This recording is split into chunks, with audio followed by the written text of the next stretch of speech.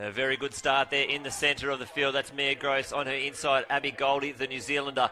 But Gross into her running now, striding away from the field. Very, very fast there. She'll take the win.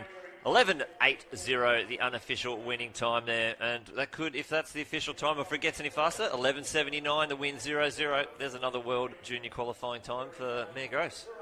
What a great race. She obviously had to stay relaxed through that middle stage when Abby Goldie went past her through 50 metres, but she did stay relaxed, and that shows maturity beyond her years to be able to do that, because a lot of sprinters, when somebody comes up to you and passes you, the first thing you want to do is you want to tense up and try harder, but she didn't do that. She did everything she was supposed to. She relaxed, she relied on her leg stride, and that was a great race.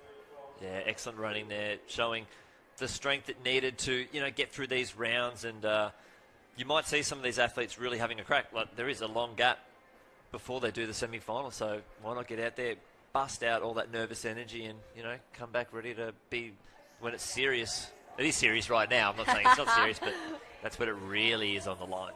Well, she looked great, didn't she? I mean, she's put out the fastest time so far.